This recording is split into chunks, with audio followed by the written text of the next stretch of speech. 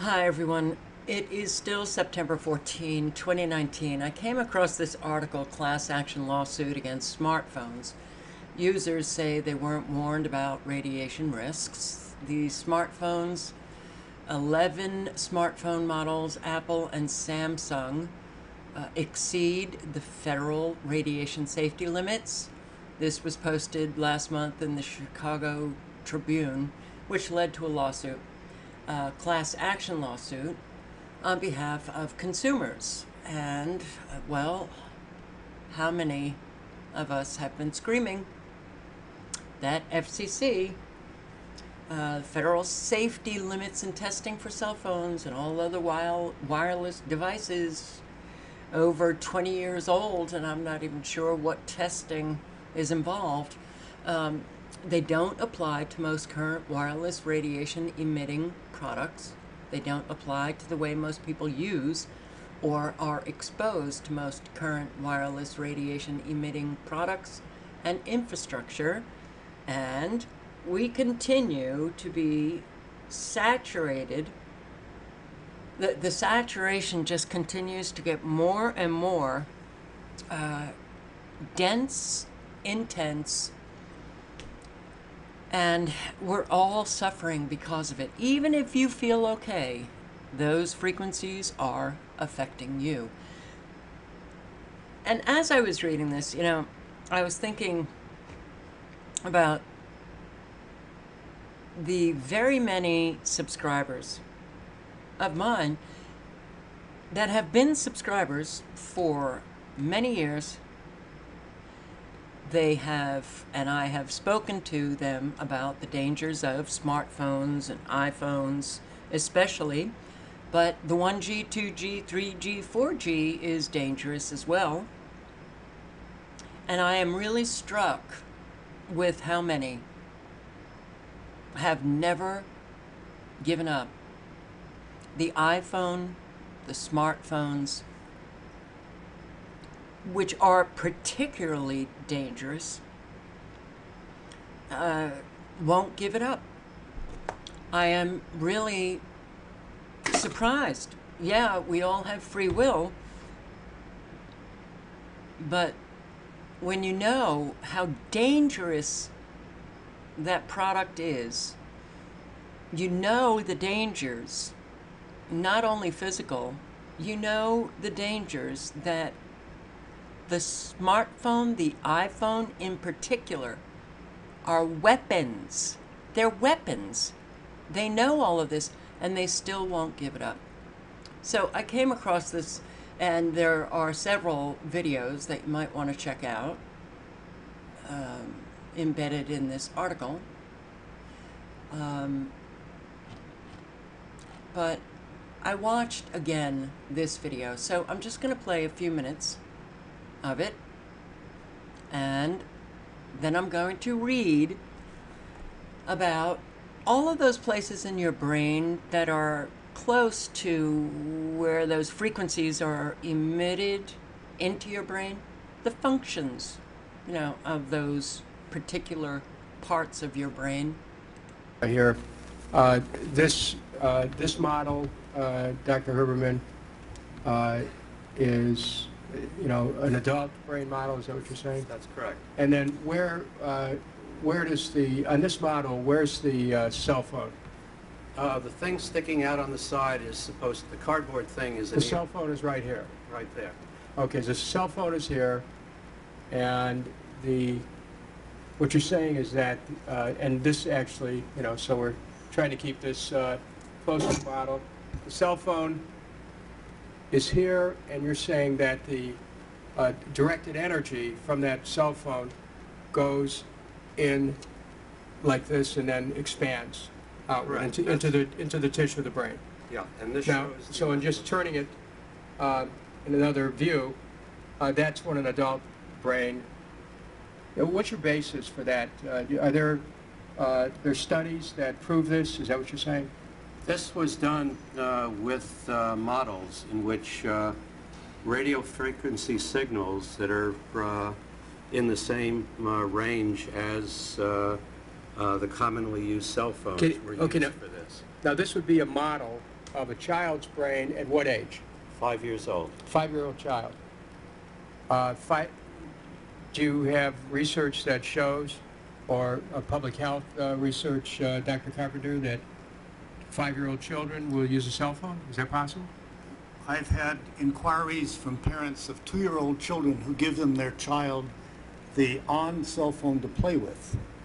I don't think most 5-year-olds are making phone calls, but when kids get in elementary school, Okay, then so- they begin. So, okay, now here we've seen, we've seen the effect.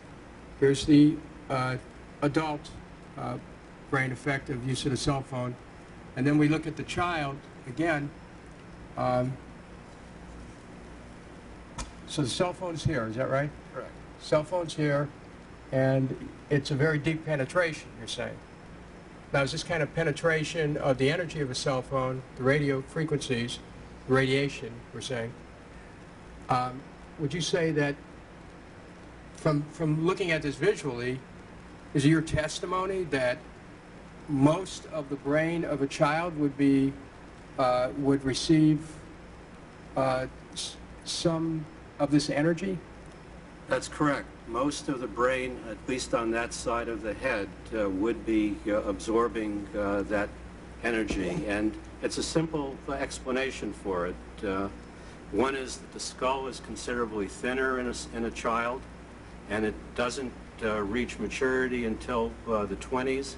In addition to that, the nerves in the brain in adult are protected by a myelin sheath.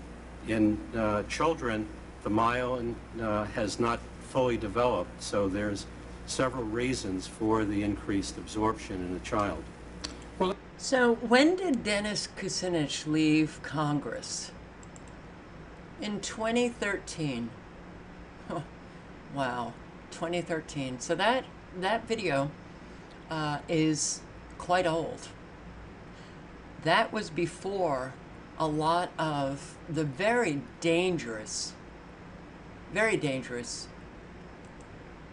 smartphones and iPhones that have recently been put on the market as safe, and we all know they're not safe at all. So in looking at those two examples of an adult brain and a child's brain, well, this is an adult brain, so this is the area where those frequencies are hitting the brain an awful lot. The hippocampus, the amygdala, the basal ganglia, and the there was another one. Well, the cerebellum. So, let's just review what those parts of the brain are for. The amygdala, processing of emotions, fear responses, and pleasure, aggressive behavior. Conditions such as anxiety, autism, depression, post-traumatic stress disorder, phobias are suspected of being linked to abnormal functioning of the amygdala owing to damage, developmental problems, or neurotransmitter imbalance. How many kids are using cell phones? And how many adults? Well, pretty much the entire population. I see children in stores with their parents. They're sitting in a cart, a supermarket cart, and they're staring at cell phones that are only like inches away from the child's face. But think about all of those kids who, they're not holding that cell phone away from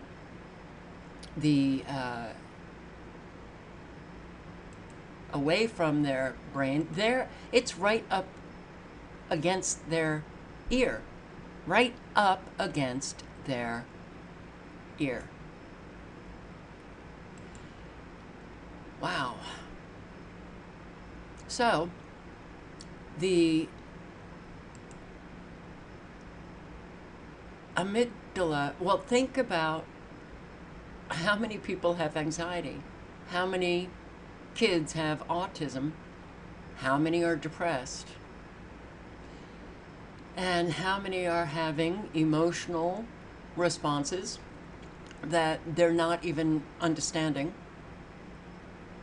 how many are scared, how many are aggressive and hostile and well, they call us hateful when they're actually the hateful ones. But could it be that their brains have been damaged?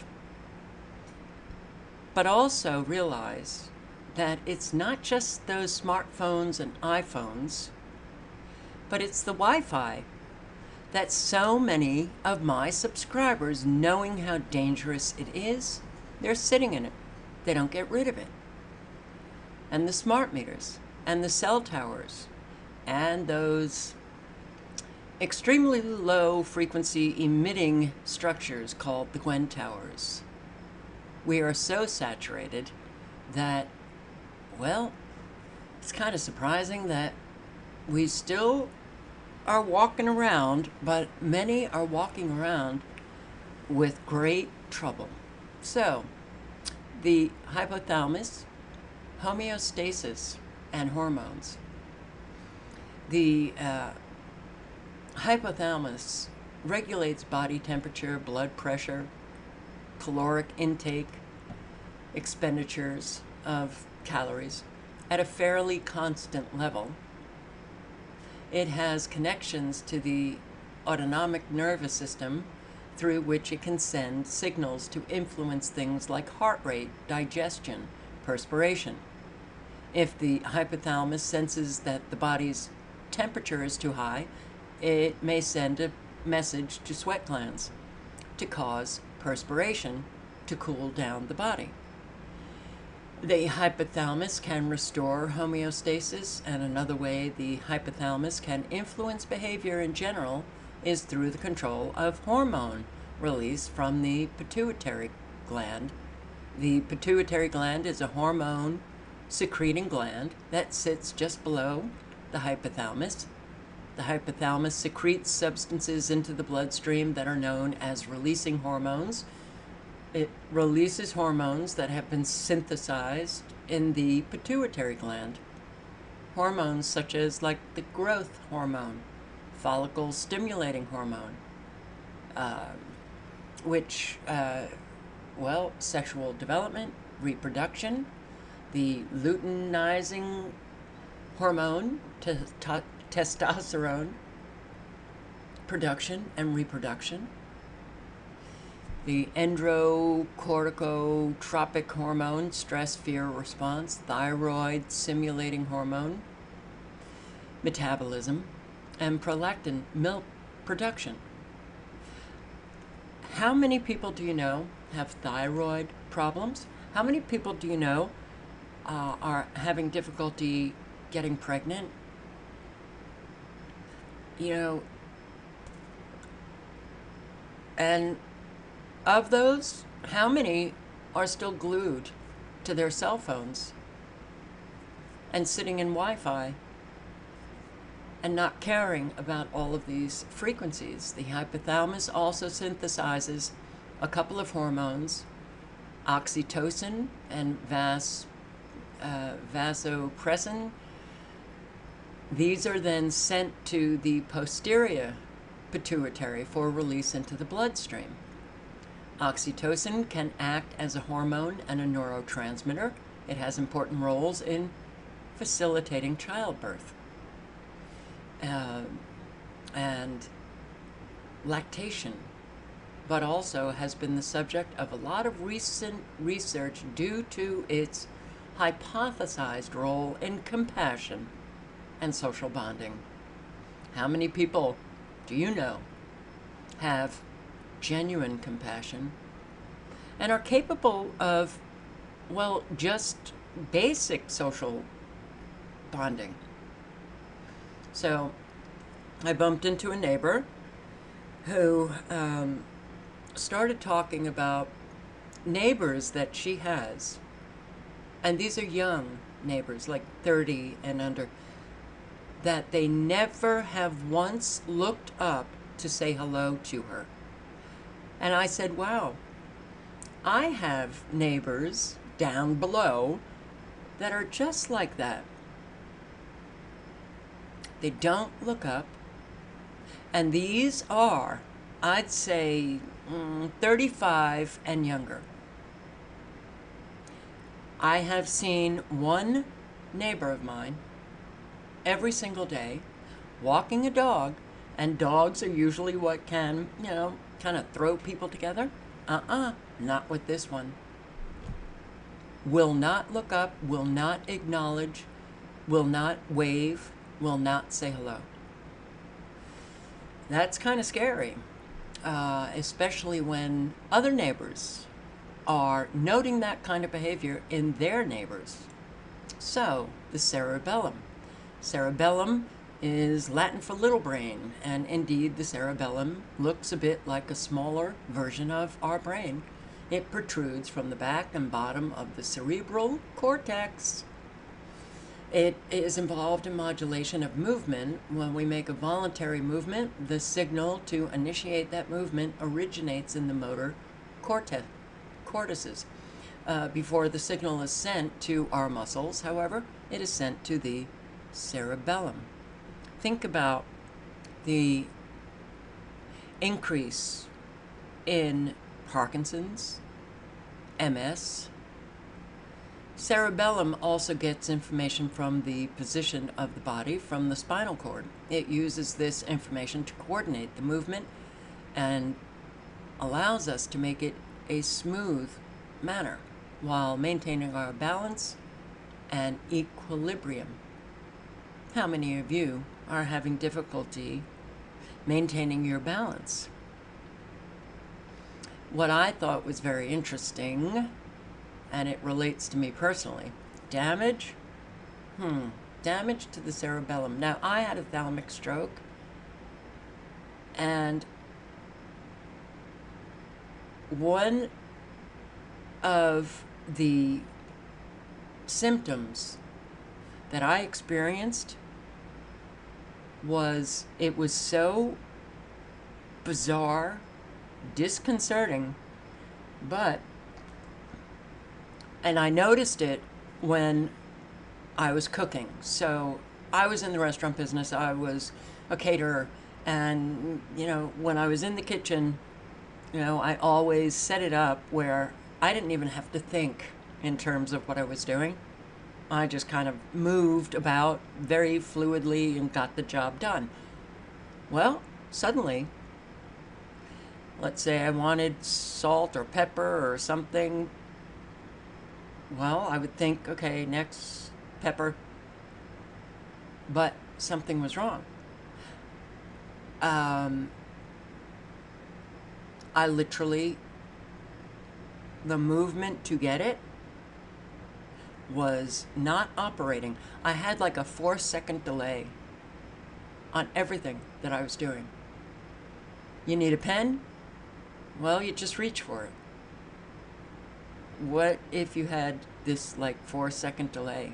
Your brain was not, it was so, I don't know, slowed or something. And then eventually you were able to get the pen. It was so bizarre. Fortunately, it didn't last. It lasted, I'd say, for just a couple of months. But it was the weirdest experience that I've ever had. Well, damage to the cerebellum. Problems not in the initiation, but in the execution of movement. Movements may be abnormally timed, jerky, and riddled with tremors. Cerebellum, the thalamus, well, oh my God. Someone who experiences damage in the cerebellum through a stroke may also display cognitive and emotional disturbances or deficits.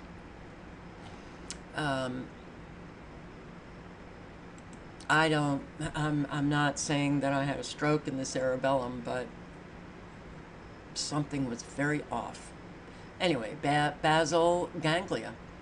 Well, the function most frequently associated with the basal ganglia involves movement, receiving information from the cortex. After the information is processed, it is sent back to the cortex by the way of the thalamus. Thus, the pathway from the cortex to the basal ganglia and then back to the cortex via the thalamus forms a loop. The functions motor control to facilitate movement and inhibit competing movements.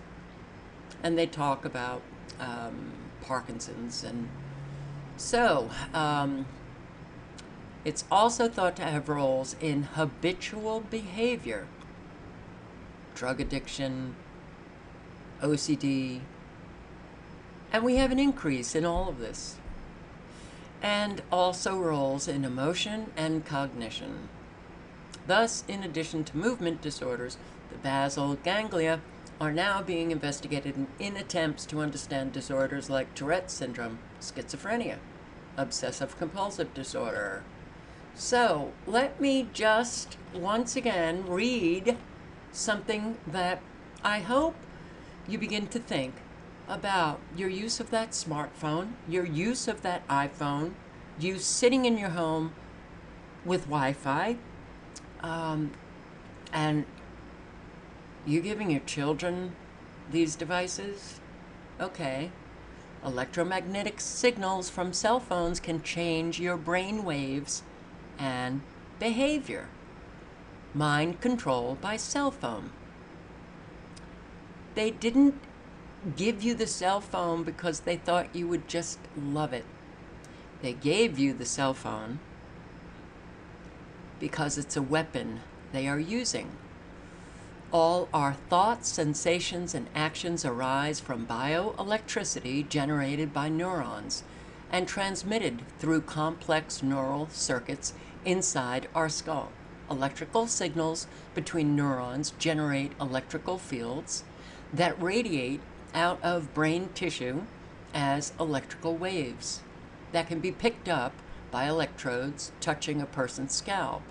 Measurements of such brain waves in EEGs provide powerful insight into brain function and a valuable diagnostic tool for doctors. Indeed, so fundamental are brain waves to the internal workings of the mind, they have become the ultimate legal definition drawing the line between life and death. Brain waves change with a healthy person's conscious and unconscious mental activity and state of arousal. Scientists can selectively control brain function by transcranial magnetic stimulation remotely now. This technique uses powerful pulses of electromagnetic radiation beamed into a person's brain to jam or excite particular brain circuits. That's what your cell phone can do. Could the electrical signals coming from a phone affect certain brain waves operating in resonance with cell phone transmission frequencies? After all, the caller's cerebral cortex is just centimeters away from radiation broadcast from the phone's antenna. The cerebral cortex. What does the brain's cerebral cortex do? It's that thin layer of the brain that covers the outer portion of the cerebrum. And the cerebrum is the most highly developed part of the human brain and is responsible for thinking, perceiving, producing, understanding language. Most information processing occurs in the cerebral cortex, along with, well, determining intelligence, personality, motor function, planning, organization, touch, sensation, processing sensory information, language processing. Wow. Well, yeah. And then you see all of these people with those fabulous smartphones and iPhones right smack up against their heads. So there were these two studies. One showed that when the cell phone was transmitting, the power of a characteristic brainwave pattern called alpha waves in the person's brain was boosted significantly. Alpha waves fluctuate at a rate of 8 to 12 cycles per second, 8 to 12 hertz. These brain waves reflect a person's state of arousal and attention. Alpha waves are generally regarded as an indicator of reduced mental effort, cortical idling, mind wandering. The alpha wave is really regulating the shift of attention between external and internal inputs. Alpha waves increase in power when a person shifts his or her consciousness of the external world to internal thoughts. They are also the key brain wave signatures of sleep. The second study, the cell phone signals alter a person's behavior during the call. Cell phone signals alter a person's behavior during the call. The effects of the disrupted brainwave patterns continued long after the phone was switched off, which was a completely unexpected finding. We didn't suspect any effect on EEG after switching off the phone. We were interested in studying the effect of mobile phone signals on sleep itself. Some of the test subjects had difficulty falling asleep. Researchers then monitored the men's brainwaves by EEG while the phone was switched on and off by a remote computer, and also switched between standby, listen, and talk modes of operation for 30-minute intervals on different nights. The experiment revealed that after the phone was switched to talk mode, a different wave pattern called delta waves in the range of 1 to 4 hertz remained dampened for nearly 1 hour after the phone was shut off. These brain waves are the most reliable and sensitive marker of stage 2 sleep. Approximately 50% of total sleep consists of this stage. The subjects remained awake twice as long after the phone transmitting in talk mode was shut off. Although the test subjects had been sleep deprived the night before, they could not fall asleep for nearly 1 hour after the phone had been operating without their knowledge. Although this research shows that cell phone transmissions can affect a person's brain waves with persistent effects on behavior, Horn, one of the scientists doing these studies, Horn does not feel there's any need for concern that cell phones are damaging. Really. Gotta love your scientists. So, your cell phone is a psychotronic weapon of mass mind control, producing and receiving signals when you are using that smartphone and iPhone in particular, because the frequencies from those phones are stronger, more powerful, but all of the phones. Okay, so when you're using it, whether staring at it or it's up to your head or you hold it out a few inches, those frequencies are still being emitted right into your brain, producing and receiving signals that affect moods, thoughts, bodily functions. Your cell phone is a psychotronic weapon. Your cell phone can read and control, and probably is reading and controlling your mind. So he goes into a scholarly article exploring the notion that psychotronic weaponry is being used from near and afar to mind control us on a routine, daily basis. Mind control activities are part of a larger effort the author calls the New Manhattan Project. The author of the scholarly article, and I will link below to this article, Other New Manhattan Chemtrail Project Agendas. So, mind control activities are part of a larger effort, and the author calls it the New Manhattan Project. Chemtrails Exposed, a new Manhattan project. Electromagnetic energy can be produced and directed to influence human moods, thoughts, bodily functions. Devices that do this are known as psychotronic weaponry or psychotronics. Psychotronic weaponry utilizes electromagnetic energy frequencies primarily in the extremely low frequency, because extremely low frequencies, well, that's the frequency range of the electromagnetic energy of the human brain that is natural, that it sends and receives electromagnetic fields in the very low frequencies, 3 to 30 kilohertz, and super low, 30 to 300 hertz ranges can also have psychotronic effects. Man-made electromagnetic energy signals produced and applied in the extremely low frequency range can be synchronized to human brain waves so that the brain becomes entrained. The targeted individual's brain waves are firstly scanned to determine the frequency of the electromagnetic frequency of his or her brain. Then that same frequency produced by the targeted individual's brain is produced by the psychotronic weapon and directed at the targeted individual. Once the targeted individual's brain waves have been synchronized with the electromagnetic frequency produced by the psychotronic weapon, the frequency produced by the psychotronic weapon is then gradually altered to produce any desired effect. It is called the process of brain entrainment. And this is happening.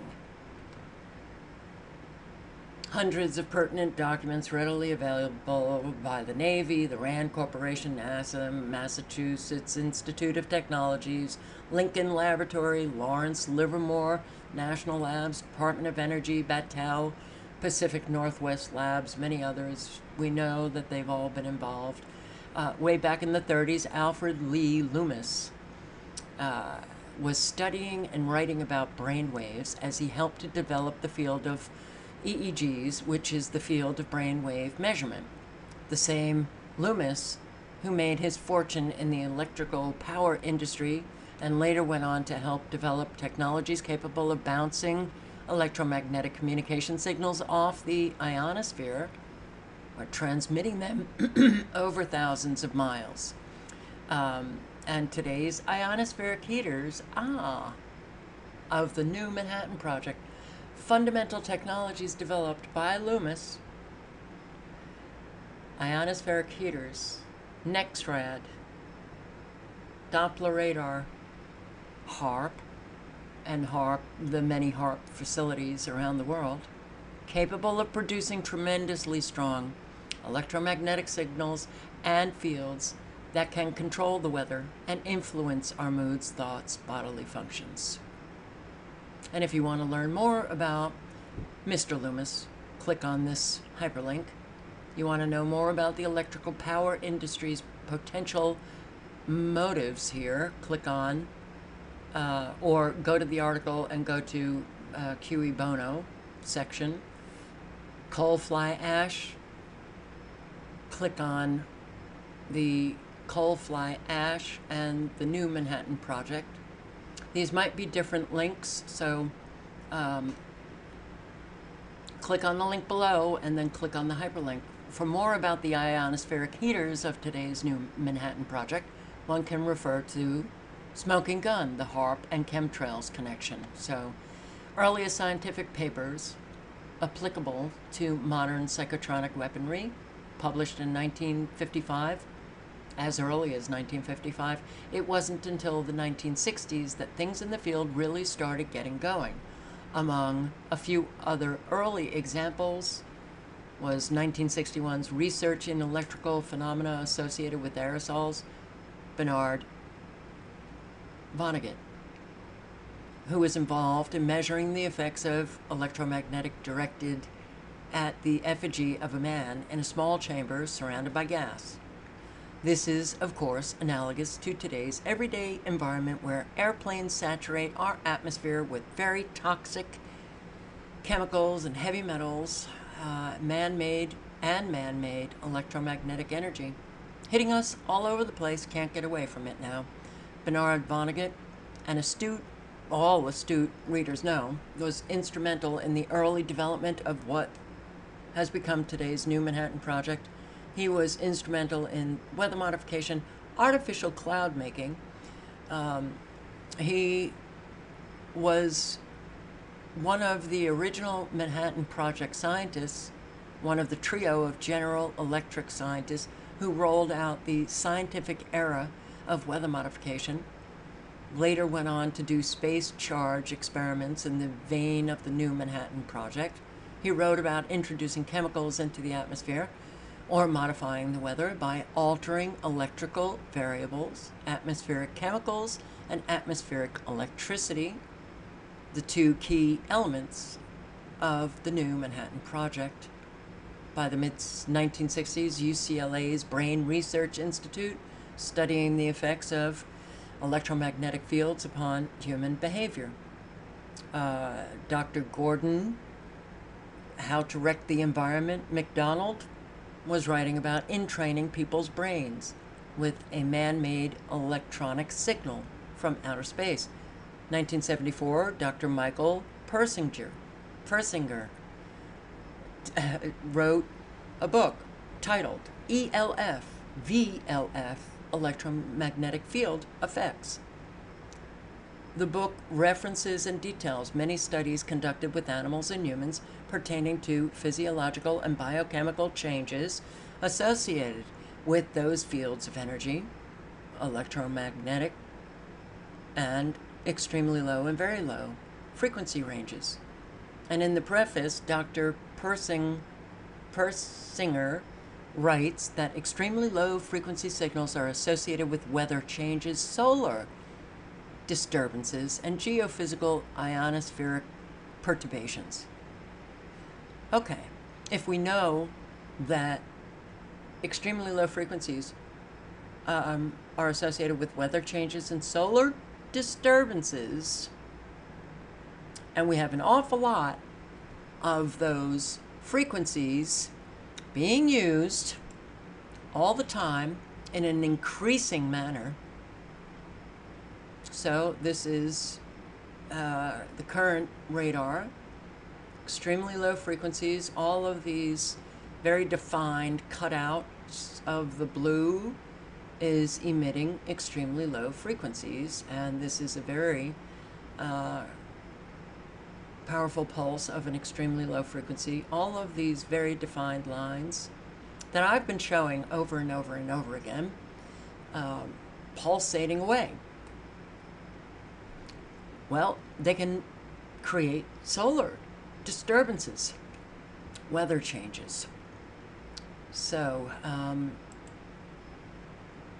Dr. Persinger also writes, the extremely low frequency signals are preferable because they have the capacity to penetrate structures which house living organisms.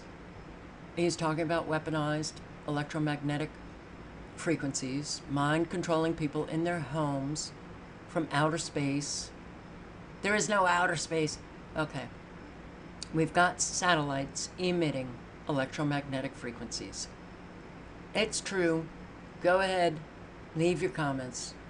There are no satellites. Fine. He is most well known for inventing what is called the God helmet. The God helmet, a device placed on a subject's head which could apparently produce in the subject the feeling of having a religious experience. United States patent granted in 1990 titled Cryogenic Remote Sensing Physiograph details an apparatus and method for remotely scanning people's brain waves. This is significant because, as noted earlier, the process of brain entrainment means that you've got to get the frequencies going on in that person's brain in order to entrain, in order to deliver the same frequency that they've got going on in their brain, and then alter the frequency once it locks on to the frequency in the brain. Another U.S. patent granted in 1998, thermal excitation of sensory resonances, describes a method and apparatus for using directed microwave radiation or a laser beam to produce certain effects in humans. The patent explains that sleepiness, drowsiness, relaxation, a tonic smile, ptosis of the eyelids, the feeling of a knot in the stomach, sudden loose stools, and sexual excitement can all be artificially induced in humans using this technique.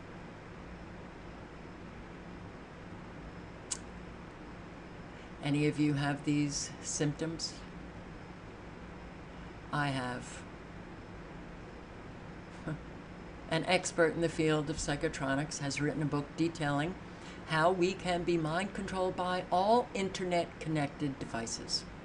2013, Mind War, by that fabulous, healthy individual, Dr. Michael Aquino. And I say healthy sarcastically. BWR, mind control frequencies, can, for instance, be inserted into the internet to be passively and indetectably, absent such sensors, received and radiated by any accessing device, from television stations to desktop computers or cell phones. Michael Aquino, retired Lieutenant Colonel, Psychological Operations, 1st Special Forces Regiment, U.S. Army. Okay, so then he talks about his personal experiences. So, conclusion, the frequencies used to control minds and influence bodily functions, which are the extremely low, very low, I don't know, seriously low? What is S? Super low? This was earlier today, or no, I'm sorry, this was 11:03 p.m. Eastern Standard Time last night. And look at our Doppler radar stations belting away, but if you pause this video, you can check out all of the extremely low frequencies that are also pulsing away in a whole lot of regions. They don't only use extremely low frequencies to modify the weather, control the weather. They're controlling us. And, well, how about these extremely low frequencies? Mississippi, Louisiana. Yeah. Well, if you haven't seen my videos on extremely low frequencies and the videos that I've posted on Doppler radar emitting these frequencies, you have to know they are increasing the use of these frequencies. You know, so when you hear Texas going blue, blue, you've got to wonder. You really have to wonder. All right, so, excuse me. And I could go on and on showing you how they are so blasting us badly. So, frequencies used to control minds, influence bodily functions, control moods, control thoughts, opinions, emotions, are the same frequencies that are germane to atmospheric phenomena. These frequencies are also fundamental to what is commonly referred to the smart grid. The smart grid involves having our fundamental biological processes hacked and hijacked. The organizations and people responsible for exploiting these frequencies are tapping into the fundamental processes of life itself without our full knowledge or consent. That is why the information is so important. That is why people are so resistant to smart meters and Wi-Fi, which play important roles in the smart grid. We are all assaulted by psychotronic weaponry in one way or the other. It's a good way to get people to do what somebody else wants without the targeted individuals knowing what hit them. Even if your average American were to come to grips with the reality and power of these technologies, convincing them that these technologies are being purposefully used against us on a routine daily basis is still a bridge too frickin' far. How many subscribers do I have still using, especially those smartphones, the iPhones, and sitting in Wi-Fi? Most people simply refuse to believe that monumental institutions of industry, academia, government would engage in such malicious and blatant violations of the public's trust. This is how they get away with it. The only thing necessary for the triumph of evil is that good men should do nothing. Okay, so many who are awake are doing nothing. Still using their smartphones, still sitting in Wi-Fi. Ask yourselves, please, ask yourselves, why is it that you're not concerned with your physical health, your emotional well-being? Why is it you're still using a product that you know is a weapon and can be used against you at any moment? At any moment, they can use frequencies from Wi-Fi, from certainly the Gwen towers, the extremely low frequencies, but why are you doing this to yourself? Are you apathetic? Do you genuinely care about what is going on? Do you care about your children's future, your grandchildren's future? Or are you just watching this like somebody would just be watching TV? You know, this is where your interest is, just like somebody who's watching whatever is on TV. That's where their interest is. Are you giving that smartphone, the iPhone, a cell phone to your children?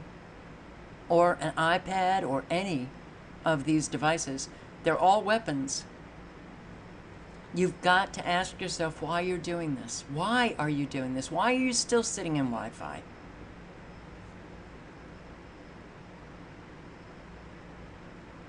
Ask yourself why you don't care about your health, your family's health, your overall well-being. All links are below.